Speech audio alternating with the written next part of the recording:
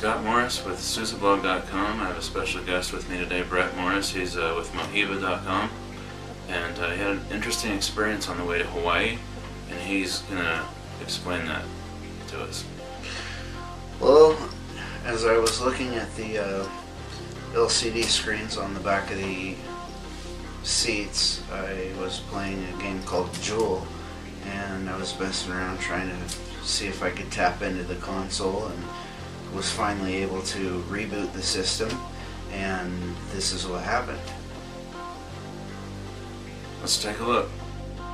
So what are we looking at here? What was it that happened on the plane? Well, the flight from Honolulu, or to Honolulu from Salt Lake, is about 6.5 hours, and after pretty much doing everything else that I could think of doing, I started to screw around with the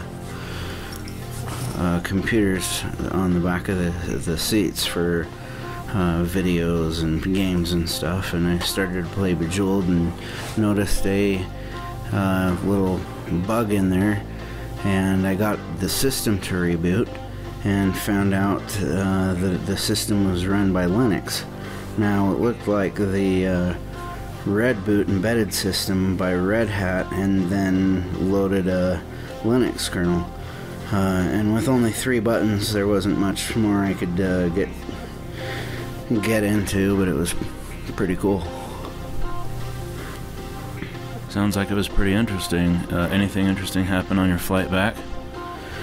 Not with computers, but there was an engine failure. The captain, after about 150 miles out to sea, the captain came over the intercom and said, we're having an engine failure, but we're trained for that type of thing, so buckle your seatbelts and hold on to your kids.